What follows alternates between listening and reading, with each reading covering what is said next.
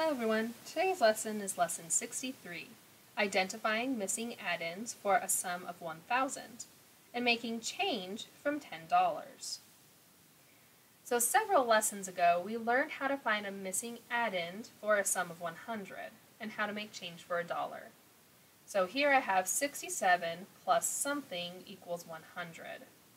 If you remember the trick, to figure out what I'm missing here, the ones place, when I add the ones places together, they have to equal 10. I have to have 10 ones, and in the tens place it has to add up to equal 9. So I need 9 tens and 10 ones to add up to equal 100. Okay? So we think 7 plus what equals 10? Well, 7 plus 3 equals 10. And then 6 plus what equals 9?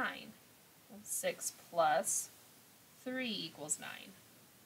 So my missing number is 33.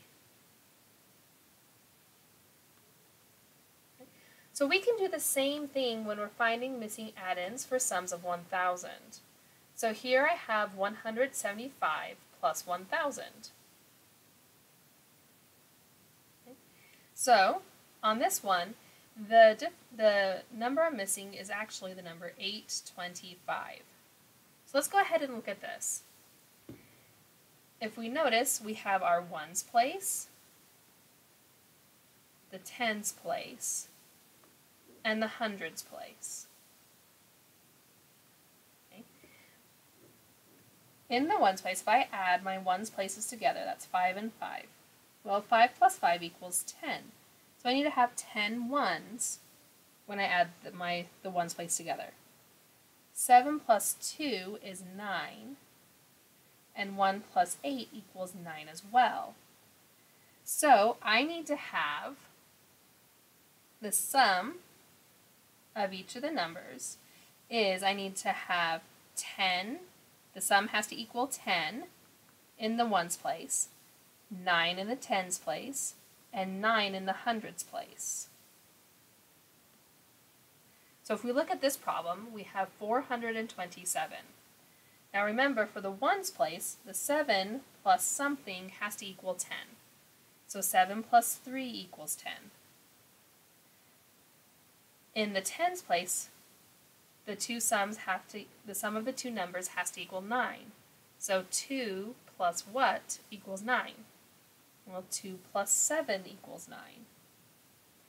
And then in the hundreds place, the sum also has to equal 9. So 4 plus 5 is 9. So my total number is going to be 573. And we can double check that. 3 plus 7 is 10, carry the 1. 1 plus 7 is 8, plus 2 is 10, carry the 1. 1 plus 5 is 6, plus 4 is 10. So my answer is correct. Let's practice with these ones.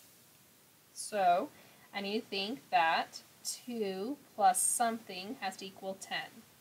So 2 plus 8 equals 10. 4 plus something has to equal 9.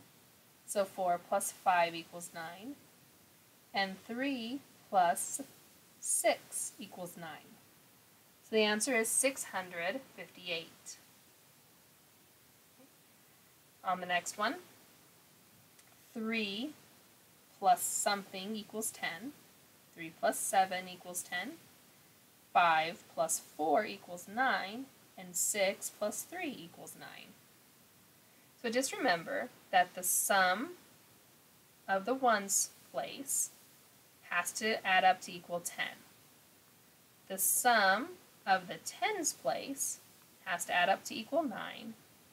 And the sum of the hundreds place also has to add up to equal 9. Okay, so let's try one more here. So we have 9 plus something equals 10. 9 plus 1 equals 10. 3 plus 6 is 9. And 5 plus 4 is also 9. So the answer is 461.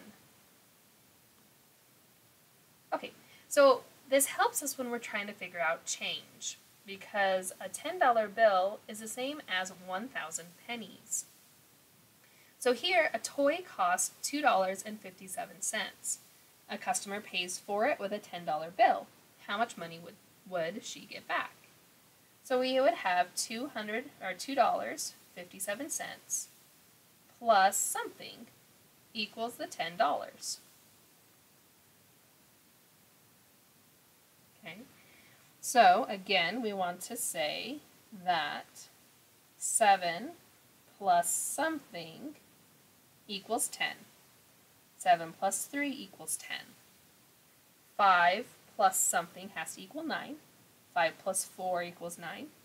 And 2 plus something has to equal 9. 2 plus 7 equals 9. So the customer should get back $7.43. And we can double check by adding it.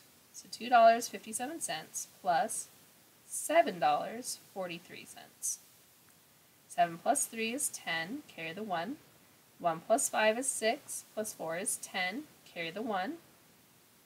1 plus 2 is 3, plus 7 is 10. So my answer is correct. Now to show that with money, they would end up having one $5 bill, two $1 bills, 25, 35, 40, 41, 42, 43. So the customer would get back a $5 bill, two $1 bills, 1 quarter, 1 dime, 1 nickel, and 3 pennies.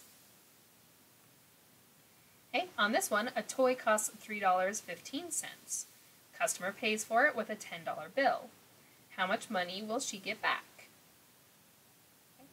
So we have $3.15 plus something equals $10. Okay, so I think 5 plus something equals 10. 5 plus 5 equals 10.